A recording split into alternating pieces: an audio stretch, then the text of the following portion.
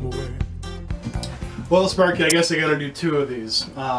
The kind of funny one, which I hope you took as being funny, that I'm uploading on the River Valley channel, and then this one for myself.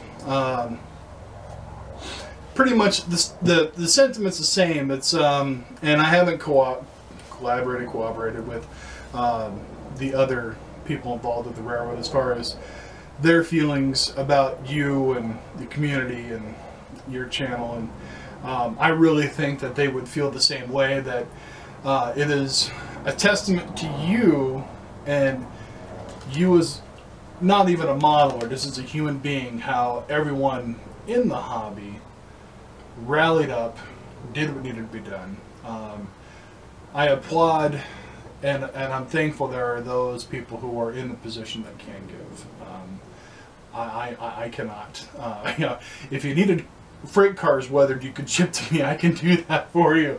But unfortunately, I just was never in the position to assist you anything more than just what advice I have from the few conversations we did have about things that came up during that time. But man, I'll tell you what, it's fantastic, and not that it was a good thing that it happened to you, but I don't think that many other people in the community would have rallied behind other individuals just because of you and who you are and your personality, man. So, thank you for all you've done. Have a good one. Keep on. Y'all come back now. Cheers.